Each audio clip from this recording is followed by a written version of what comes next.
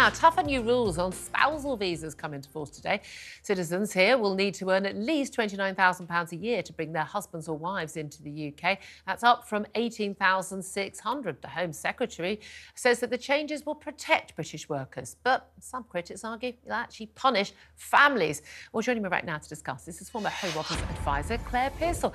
Good morning to you, Claire. Nice to see you on the Zoom, although we normally have you here in the studio.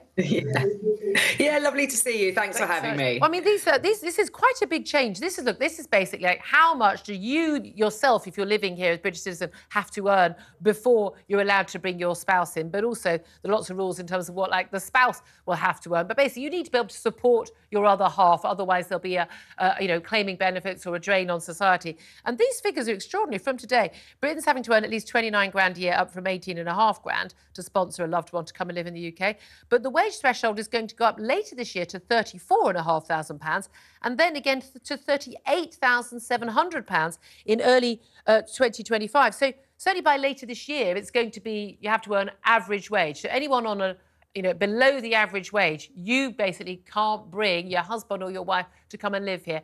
Is that about protecting British workers, protecting the welfare state, or is it just keeping families apart?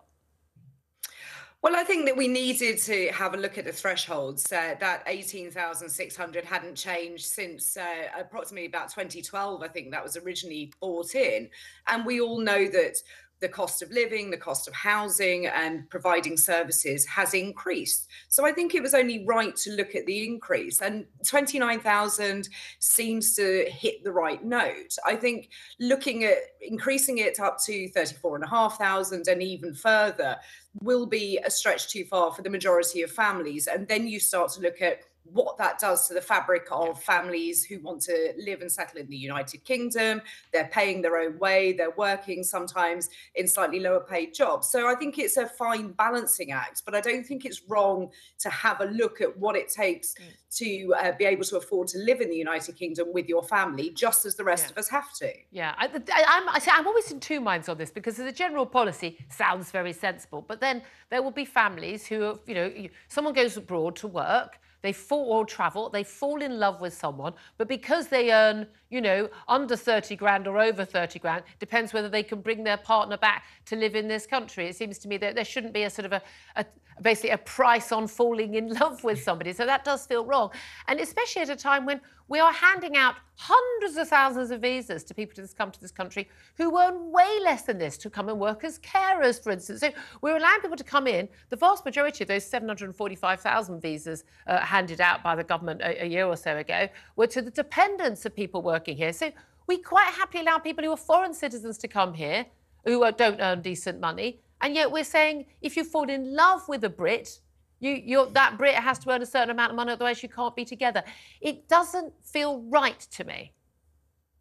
No, and I totally agree with you. It feels like a sort of love tax, if you put it that way. If you travelled over to Spain and you met the partner of your dreams and you wanted to settle in the United Kingdom, you were both working and you didn't meet that 29 or 34,500 pound threshold, can't come here. that really does matter. That really does pull the family to pieces. So I do think that perhaps we go for the low-hanging fruit, the people that are easier to charge. And these are people that want to come here legally. They are filing all the correct paperwork. They have all their visas in place. And more often than not, will have opportunities for employment in the United Kingdom. So I think we should welcome people like that. There have to be stringent categories, I agree. But I think that if we put it up to nearly 40,000, it's going to be out of the reach for the majority of people with pretty normal paying jobs. Yeah, and that's the thing, isn't it? And it does, as you say, tax on love effectively. But we know why this was originally brought in. This was brought in because we had a load of people coming here from, for all intents and purposes, third world countries like Pakistan, and then they were basically shipping in wives. That's what was happening on a mass scale. I remember writing about this, the Sunday Express, way back when. And they were basically shipping in wives, barely educated, couldn't speak English, couldn't write English, couldn't even write in their local language. And they're bringing them in, women often they didn't even know from the local village, and being brought to this country. No one thought that was a good idea, and so they bring in some of these rules, and that stops that. And then we have language tests and the things as well. But it seems to me that this is kind of basically going a bit too far. And I think there will be numerous individual cases where most right-thinking Brits, tax-paying Brits, would go, that doesn't seem right. I don't see why he or she can't bring that other half in. But how do you make a policy that doesn't apply to everybody? Well, that's the difficulty. I think the government needs to really understand what it wants its immigration system to look like. And it never really settles on what that is. And all it does is go after those legal minded people who have applied through the correct process. It's not really tackling the matter that most people care about, which is the illegal immigration. Yeah. Legal migration, people are paying huge amounts in visa fees. They are paying huge amounts in the immigration health surcharge so that they can use public services. It costs an awful lot of money. And I think that we will lose some incredibly talented people. I know of Portuguese veterinary surgeons. I know of Polish physiotherapists who wouldn't be able to come here otherwise because of their partner's salary threshold. Yeah. So I think that we are pretty much cutting our nose to spite our face and not actually dealing with the problems which are the main issue within the United Kingdom, which is that of illegal immigration. Yeah. As always, it's look over here, don't look there. Thank you so much, Claire Pearsall. I used to work as a special advisor in the Home Office.